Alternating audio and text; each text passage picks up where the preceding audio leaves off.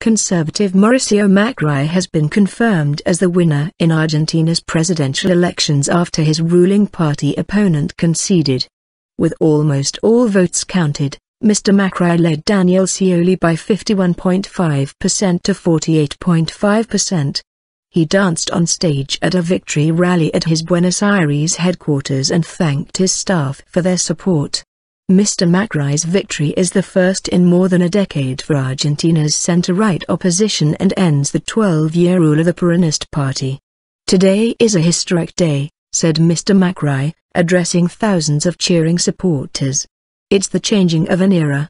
Sunday's victory completes a turnaround for Mr. Macri, who is currently mayor of Buenos Aires, after he lost in the first round of voting to Mr. Scioli.